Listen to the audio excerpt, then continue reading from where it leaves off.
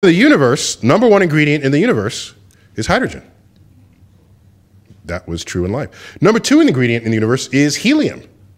We don't have that one. It doesn't like anybody. No, how come? Well, because helium is chemically inert.